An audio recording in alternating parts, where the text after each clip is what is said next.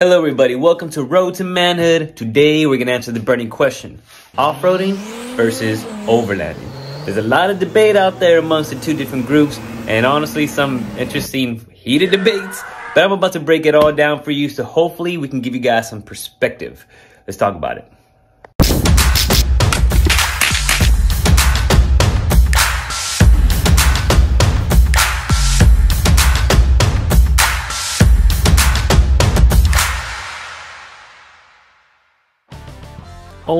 Alright, can we go ahead and put our gloves down for just a moment? You know, maybe grab a beer, dip your tip into that Texas campfire salsa and just chill.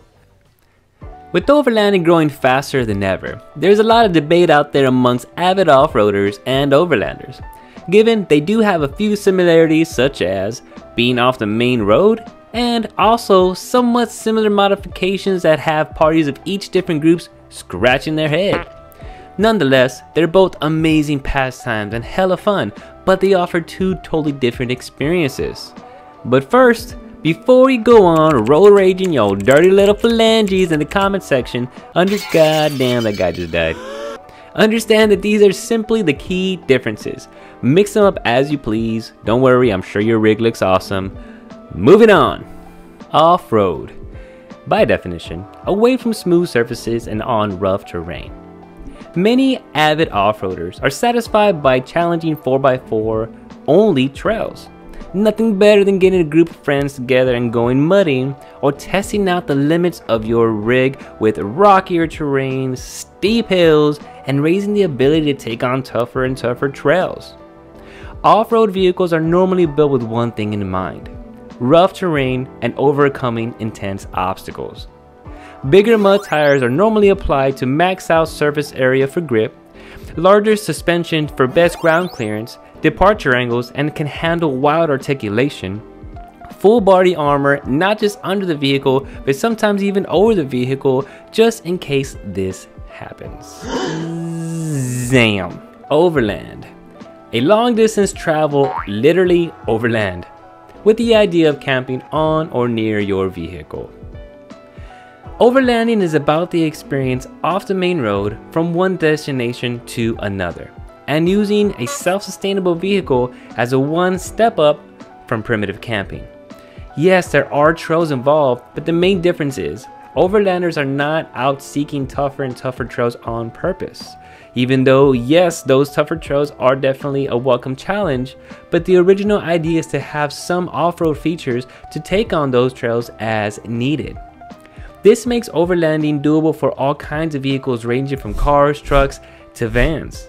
Not necessarily saying off-roading is only limited to Jeeps and trucks, but I mean, come on. That being said, the off-road gear is not as aggressive compared to an avid off-roader. Other modifications and gear are more important to obtain the best experience in a self-sustainable environment. For example, and also keep in mind talking about a standard rig, when it comes to suspension, one of the main differences, and not limited to, would be something like the leaf packs would be added to that upgrade to support more weight. But regarding height, you're talking about 2 to 3 inches clearance, not normally more due to being top heavy from all the camping gear. You do not want to topple over out of Big Bend with no signal. That would suck. When it comes to tires, you're not necessarily limited to mud terrain tires. All terrain tires are welcomed, as weight, durability, and comfortability is normally in mind when choosing a tire for overlanding. Body armor as well is not necessarily to protect the entire vehicle but mainly under the vehicle just in case the trails get that intense. Most of the recovery gear is the same from off-roaders from windshield recovery boards. Camping though, and self-sustainability is going to be the main difference. Camping gear ranges from rooftop tents to cooking gear and so on. And when it comes to self-sustainability, you want to be able to get yourself out of a bind or have everything you need when you're out and about in the booms, such as extra gas, water ports, air compressors, ham radios, repair tools, and etc. Being self-sustainable is really a security feature that also gives you so many more options. This doesn't mean you're only limited to the campsites in the wilderness, as it's not about the destination, but mainly about the travel experience. So feel free to book an RV site and enjoy the amenities after taking on some county roads and obscure trails. Your options are simply limitless. Overall, if this was some sort of UFC fight, they wouldn't even be in the same weight class, man. Two different things. Off-roading is an extremely fun and exciting for those who are seeking a thrill and ready to test out the limits of their amazing vehicles. Overlanding, simply put, is for the explorer who want to take on roads that less traveled, create new memories in new places. So can we all just get along? Stop hating on each other's rigs? Everybody works so hard to get where they're at, they deserve the kudos that they've accomplished. We have different needs and it's amazing to see everybody's different rigs out there. I learned something new from each and every one of your groups. I hope this was helpful. Like and subscribe, be a part of the Road to Manhood community where we live, learn, and grow together.